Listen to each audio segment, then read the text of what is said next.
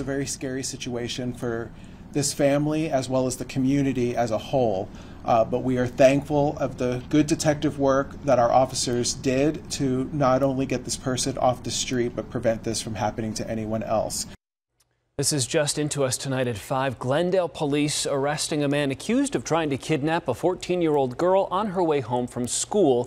It happened a week ago right near State Farm Stadium. Glendale police say 28-year-old Timothy Tanwan got out of a car, followed the teen, who then ran into a neighborhood and told someone a man was following her.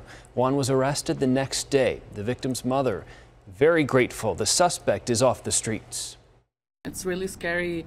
Us parents, we go to school, we go to work, and we trust our children to, at the end of the day from school, to walk home and make it safely home. And I'm so grateful that my daughter did such a great job running from this individual, having her senses of being aware of what's going on around her.